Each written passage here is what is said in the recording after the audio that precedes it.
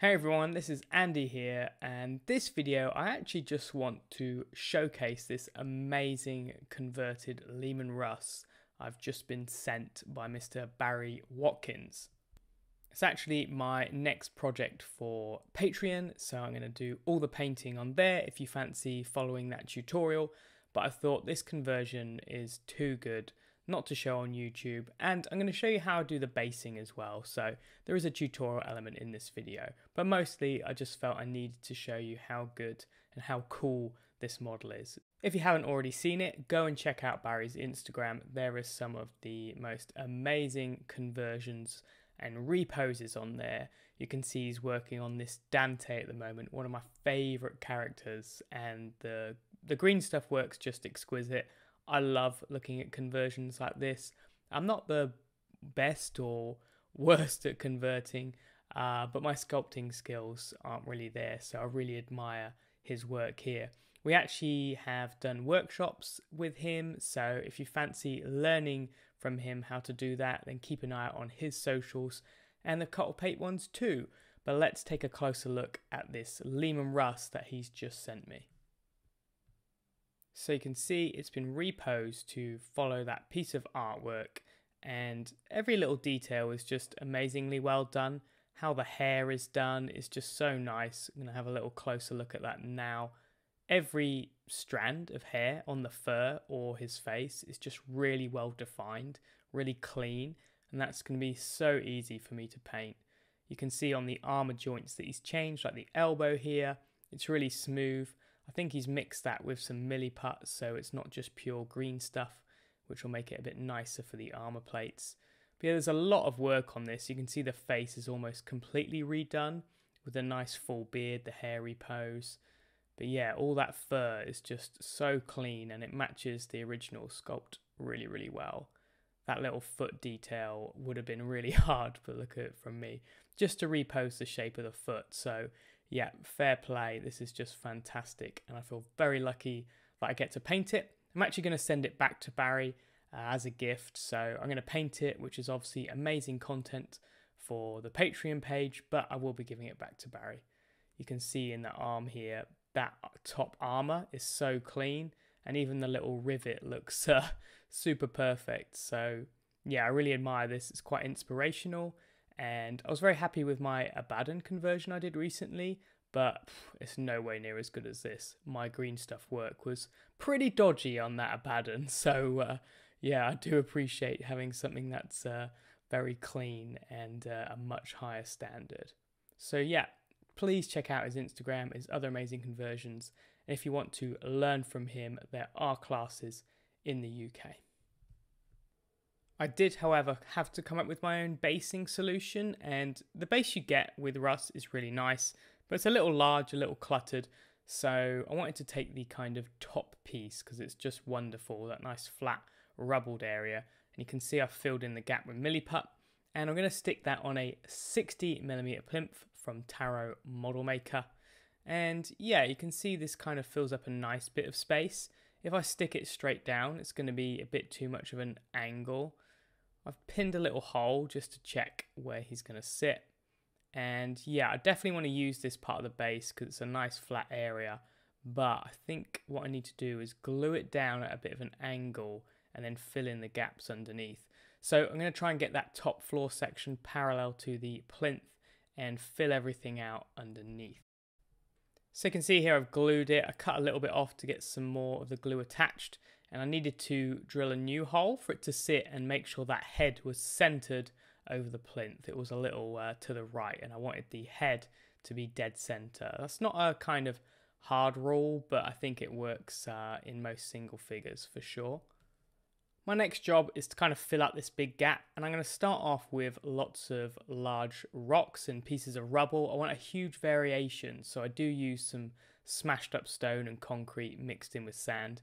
I'm not going to let you watch me just glue some sand on, but you can see here I've kind of filled all of the main area with sand and rubble. But there's some parts I need a little more accuracy and I need to match the stone. So I'm using milliput here, and this is much better than green stuff because it dries very hard and it's easier to cut and sand and scrape. and it's just much better for these kind of hard surfaces like rock or armour. Here I'm using my metal sculpting tool to get a rough shape that matches the rock above.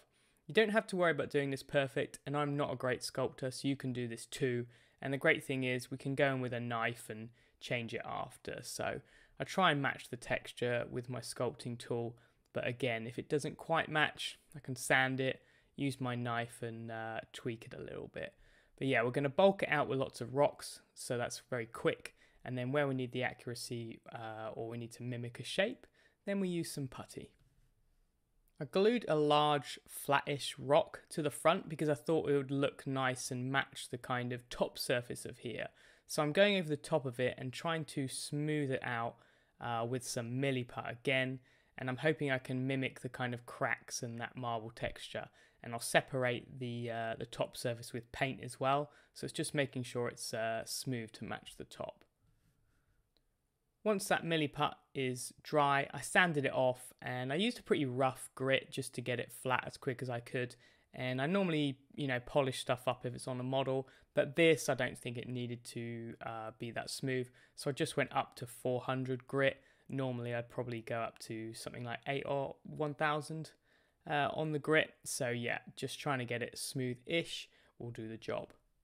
Then I'm going to use my knife to copy these kind of cracks in here. So I start off using the tip of the knife to do kind of random lines, and you can see I'm trying to kind of continue what's going on the top there. This is pretty fun actually because it doesn't need to be perfect, and yeah, just a few random lines. Not too many because there isn't that many on the top, so just trying to, yeah, match that. And once I've cut a kind of line, then I use the side of the knife to widen it, but not too much. And you just need to go in from both sides so you kind of have a soft kind of crack each side. It's very forgiving this and quite easy, but I think the key thing is you definitely want a putty like milliput because you can sand it and do this kind of thing. So I encourage you to have a go at doing this with your bases. It's actually a lot of fun, I really like it. So there's my final effect after I've scraped it out, and you can see it kind of matches up pretty good. I think when there's paint on there, it's going to be awesome, and you can see it's kind of like a part crack down here. Maybe I should add more of these, but I don't know, that's probably enough. I might add a few more random rocks and things like that. I actually did this base at the same time as doing another project, so yeah, watch out for that. But it's quite good to have these two plinths prepared. Mixing up milliput, might as well do a couple jobs at the same time, I think. And then we just check the fit and see how it looks. And although this is a simple base, I want this to be all about the miniature. So of course we could have something more elaborate, but I quite like using that Prospero base and just slimming it down to that 60mm plinth. And yeah, we've got a good amount of height here. I think a few more large pieces of rubble would look good, so I'll probably glue those down when I paint the base. But yeah, I'm quite happy.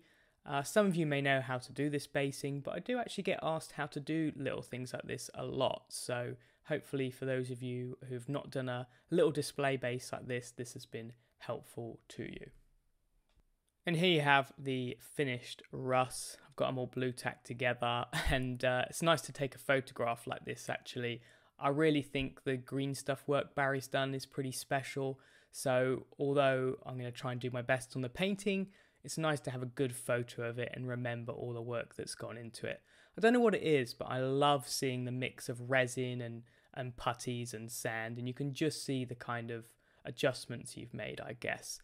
I think the original pose for Russ is fantastic and it's really dynamic, and you could say it's actually silly to make a pose more boring, but I love my static poses. It replicates that artwork, and for me, I don't know why, I just like to do something a little different that's out the box. So I really appreciate that Barry sent me this conversion, and I'm going to try my best not to mess up the paint job. So yeah, obviously I'm going to be sending that back to him. So yeah, I want him to be happy with it. So no dodgy bits I can hide behind the camera, I guess. If you want to follow the painting process, I will be doing that on Patreon starting this week. So after filming this video, I'm going to go get the primer on and get painting. So probably going to get the face done first because, yeah, that's the hardest part always. And I'm really looking forward to doing the armor because it's a very nice sculpted armor, and I love painting grey. So yeah, it's a model I'm really looking forward to. And when it's finished, I'll come back to YouTube and show it off, I think. I hope you enjoyed looking at this conversion, and hopefully for some of you, little basing tips were helpful. And yeah, leave any comments below and make sure you check out Barry on social media. Right, we'll see you soon.